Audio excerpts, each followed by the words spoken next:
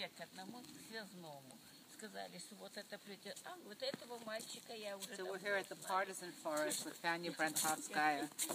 She was a teenage partisan here from the ages about 18 to 21, and they lived in the forest. And there's one of the bunkers, and here's another bunker. Yeah, we sleep on the wood. Mm-hmm.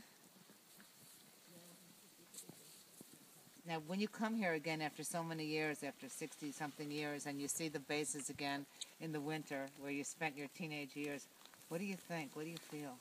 I remember about the time we've been here, and about my youth, when I be young, and when we come from the ghetto, here we be men. The German think that we are not men.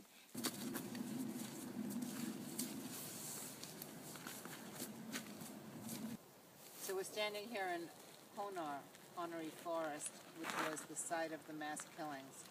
And behind us you can see the grave that when the partisans came from the forest, they saw that there were mostly children here. They saw dresses and children's things. There were about 100,000 people killed here, 70,000 Jewish people.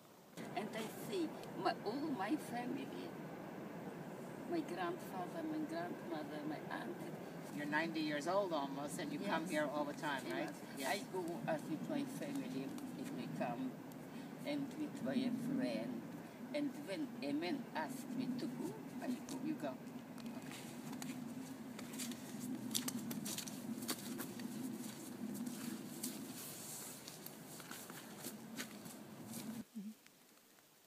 That is, we fight here.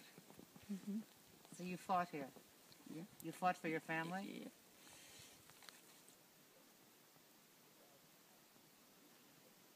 So in this incredible forest with the snow falling, she said, I'm glad you came today, not in the summer with the tourists, but today when it was like the way it was when I was a teenager, because this was her home.